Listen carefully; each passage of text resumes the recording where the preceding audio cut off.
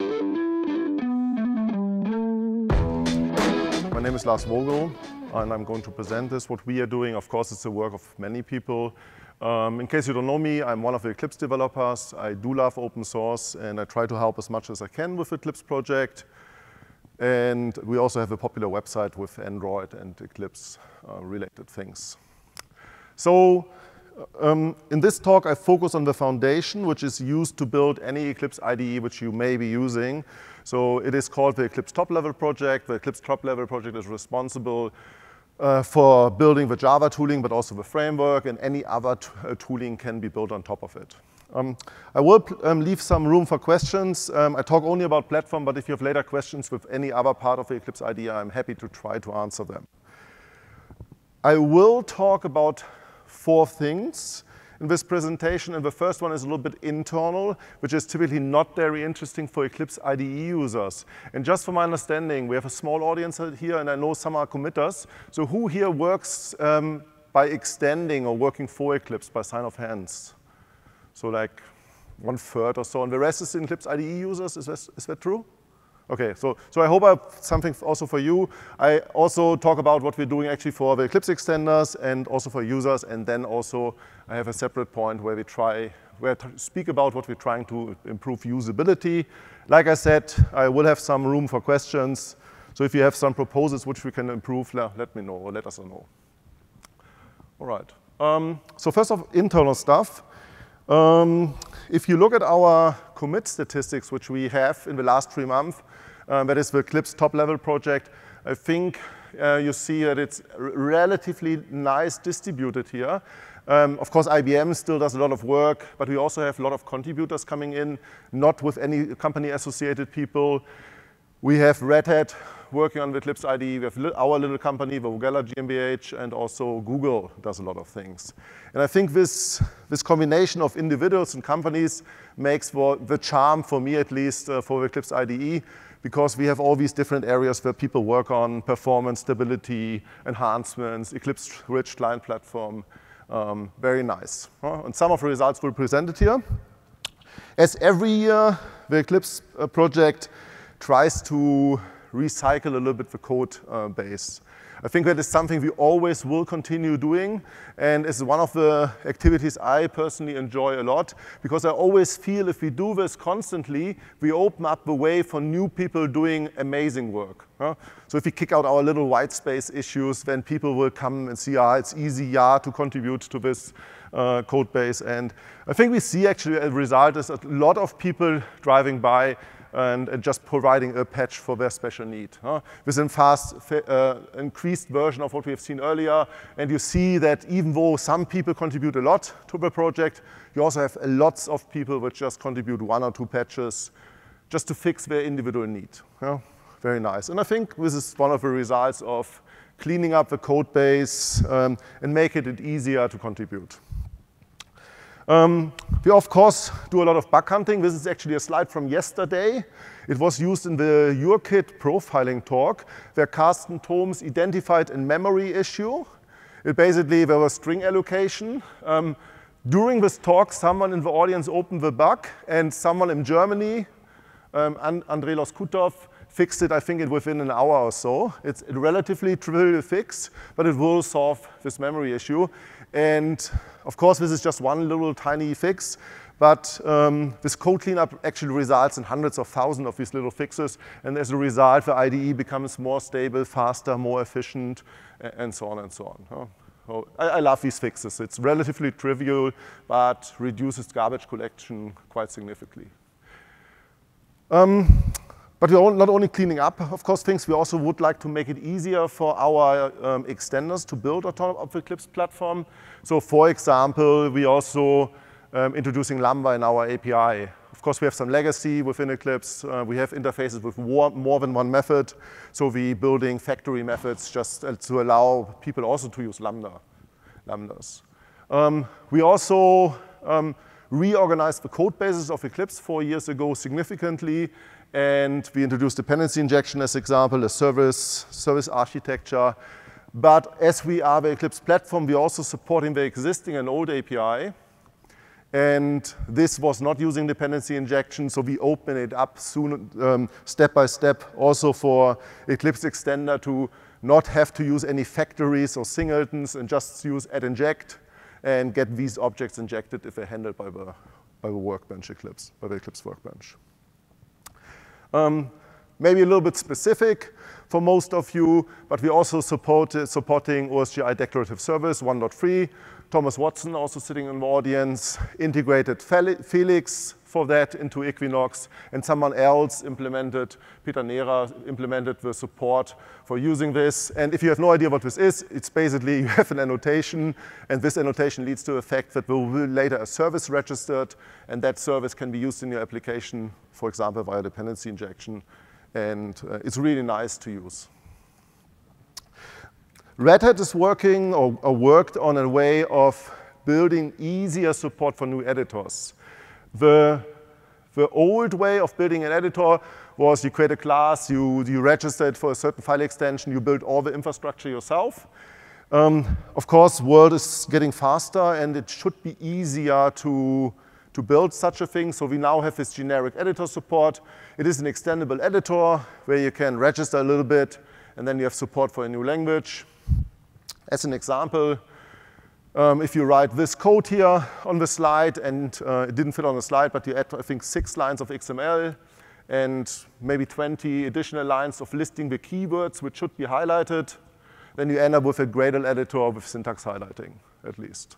Yeah, and that is comparable easy to the old way of building a Gradle editor. And of course, then you can do more sufficient things like code completion and so on. Very nice. The Red Hat team also works on TextMate support for this editor, and we're also planning to, as far as I know, we're also planning to build in language server protocol support for this.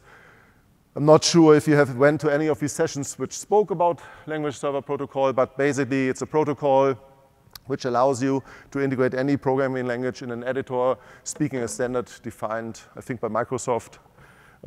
Very nice. So you get basically support for PHP in your editor without doing anything. And we're also planning to have this, of course, in Eclipse. So that's more internal. So things you as user may enjoy are that we have enabled background operations by default. This was actually done by me working, I think, a few weeks on an Android project with Android Studio. And I returned to Eclipse land, and I was so fed up with all these dialogues popping in my face. Android Studio has a nice way of hiding certain performance issues by putting a dialogue into your face. And when it hides this dialogue, it comes up, brings up a nice new dialogue.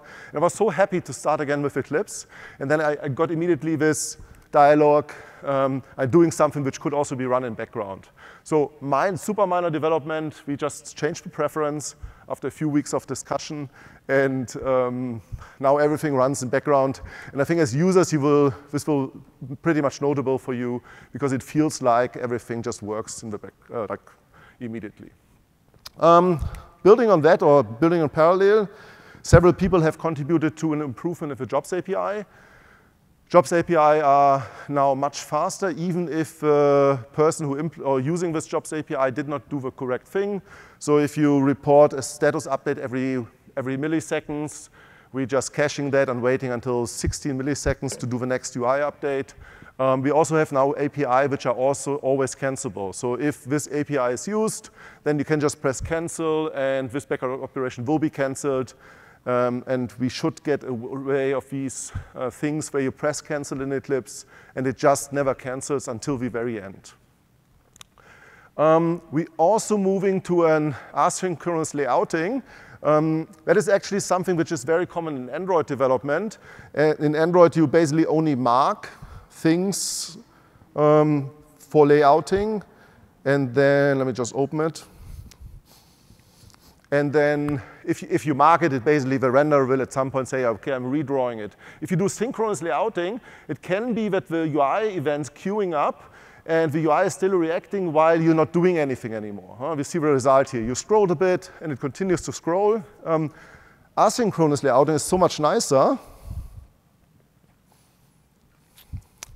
because it only draws it once in a while when the next frame has to be rendered. So it basically is stable. You scroll and it will be rendering operation will of course happen, but it just will not lag that much anymore. If you still continue, it basically stops once you stop with the mouse. Much nicer. We also offer asynchronous code completion. It's more or less a drop-in replacement if your completion provider does not access the main thread. You can just put it into outside of the main thread. Very nice, also done by Red Hat, also used already by the generic editor. We're also improving styling. There was some UI glitches which were actually unnoticed, at least by several people in the development community for years. So if you see this red little thing, there was an inconsistency toolbar, and that is not bad. Huh? It's just a little bit annoying, and we're trying to fix this. On Mac, we had a little P line. So I noticed that on the Macintosh, there is a little yellow line in the toolbar, and nobody knows why it's there. I guess it was there for testing, and these things, of course, also have been removed. We're also constantly improving our dark theme. We have now also stylable buttons under Windows, which was not the case before. So you can have also nice buttons in Windows. We recently added styling for table headers under Windows and Linux. So these can also be nicer in the dark theme if you prefer the dark theme. Who's using actually the dark theme? Not necessarily in Eclipse, but in general. Okay, so half of the audience uses the dark theme, and it should be nicer now.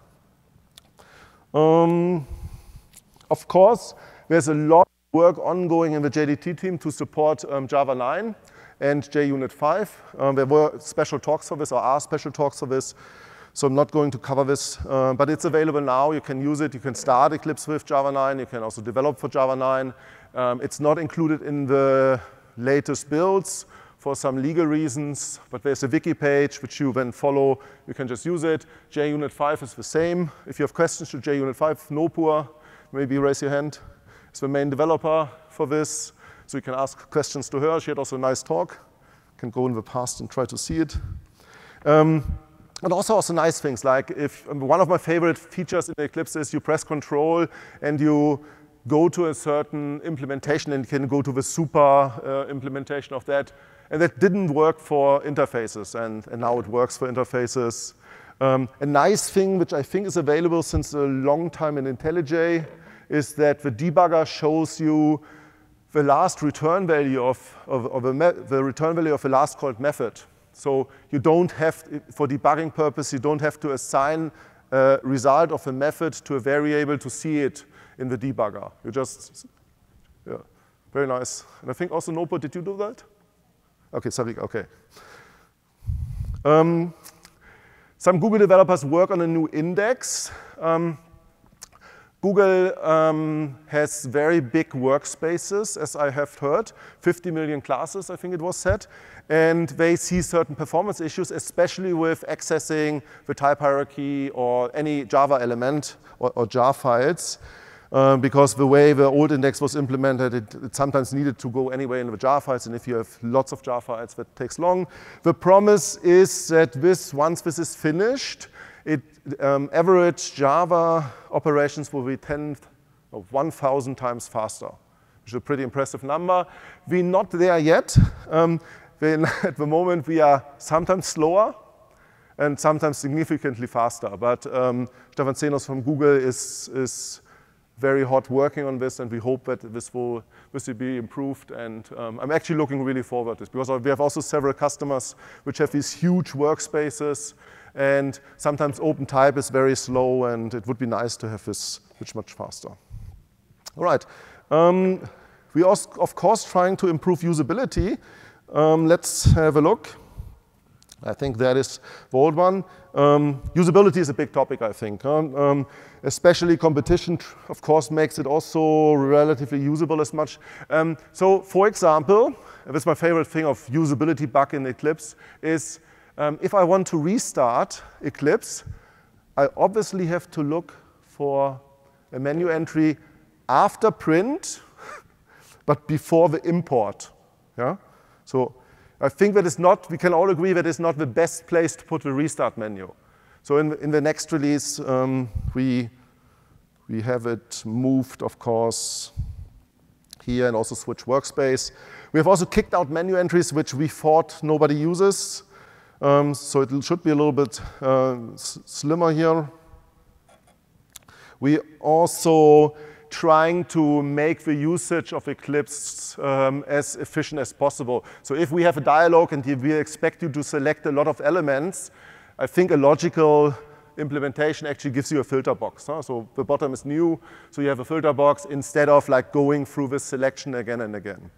I think it's a theme we would, everything which has a big collection of data, we would like to give you a filter for that.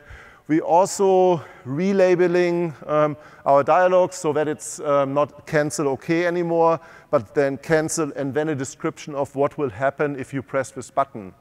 It's actually something I learned like 6 months ago, that this is something which you should do. And ever since I see such a dialogue, I get, ugh, and it's really easy to change this. So we are in process of changing like the majority of the dialogues we control, so that it's just a nicer look and feel. And again, nothing big, that's why it's in the usability thing. One thing I would really like to see is an improved debug perspective. Who here likes the existing debug perspective of Eclipse? Okay, one person who, one person came in, but he didn't catch the question, so you don't count. And who does not like it? Okay. Okay. I think everyone didn't like it. That's a fair summary. No, a few actually liked it, but it can be improved because the default one has just a very tiny space to look at the code, and hopefully this goes through. There's still, of course, political change involved in that. Yeah, and there are little more small things which I think I don't want to cover here. So in summary, we're trying to do our best to improve performance. We, of course, try to improve usability. We also build API which is efficiently, which is nice to use, hopefully. And as an end result, I think the whole experience with Eclipse should be better and still, of course, should be the fastest IDE out there. One thing I wanted to show you before I go to the question, if you have questions, is it's a nice thing which I think is pretty nice. So what do you notice about this Eclipse IDE?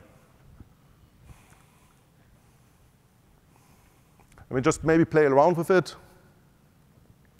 Let's say new Java project, and then testing or something like that. Anything you notice about it? Okay. It's actually Eclipse running in the browser. It's, I find this pretty amazing. It's a work of a Red Hat team.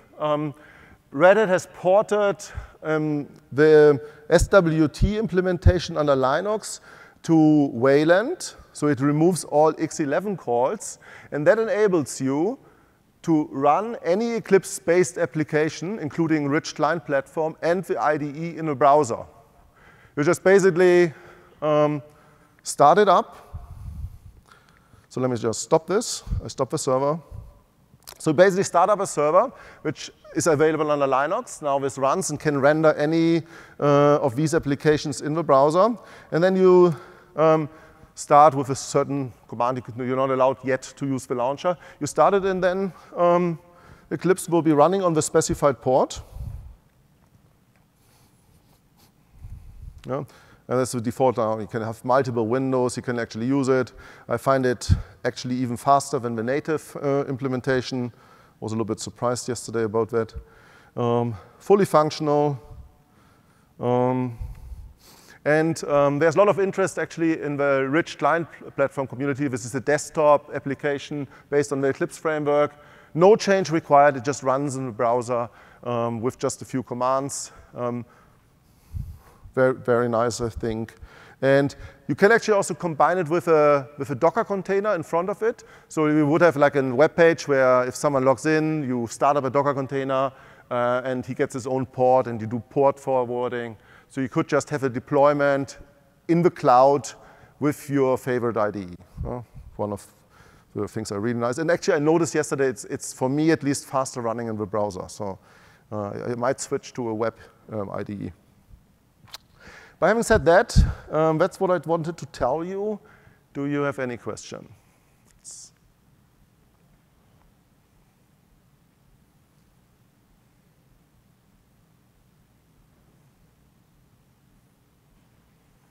Anything you particularly dislike about Eclipse, which you would like to see improved? Not necessarily in platform, but anywhere else.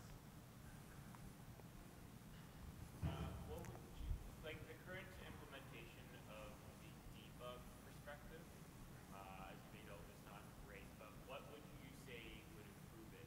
Even if you didn't have the idea of like that might be political to remove certain things and such, how would your preferred debug perspective? It actually like the screenshot. So the question was, how would the improved debug perspective look like? And I personally, and that was on the screenshot, was give some room for the code. The current debug perspective on an average resolution on a monitor has maybe 20% for the code. And now, if that would be accepted, or maybe an improved version, you would have, let's say, 60, 70% of the code. Then you have a console on the button, and then you have the views you need for debugging, like variables or stack trace on the right side. An alternative solution would be to integrate the debug experience in the normal perspective, like IntelliJ does this. Actually, a lot of committers using this approach in Eclipse, but that's not the scope of this development. We would just, an out-of-box experience should be nicer. And of course, then you can customize it to your liking still. We're not taking that away. But it's just something we noticed, that a lot of Eclipse users just use Eclipse as is. And sometimes I feel painfully touched if you see an Eclipse user looking in this little window and trying to scroll and find the right data to look at it. All right. We have a second question now. Use the microphone, Lars. Our project has thousands of bundles, and every time a developer changes the manifest, they have to wait for 1 minute to 2 minutes for the whole thing to resolve. Will this Google contribution that you mentioned help with things like that, with the indexing, or is it not going to help? Maybe you stand there, what is actually doing, what's blocking? So it's recompiling, or?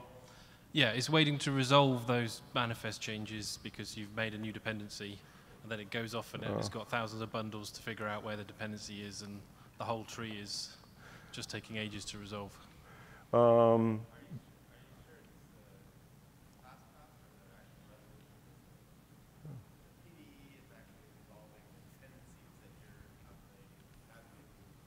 Yeah. So the question, we can have a discussion later, but I think the question is, I don't know. I don't know why it occurs. Yeah, so maybe you just, if you run a stack trace or like you trace it and see where the performance issue is, then it could be in so many places. But if the index is involved, the Java index, then of course will be faster. But if it's anything else, like Tom pointed out, then of course we need to fix the other issue then. Oh. Thank you also. So maybe one last question before I fly back to Hamburg. Right, no questions, I think. So thank you very much, and enjoy the rest of the conference.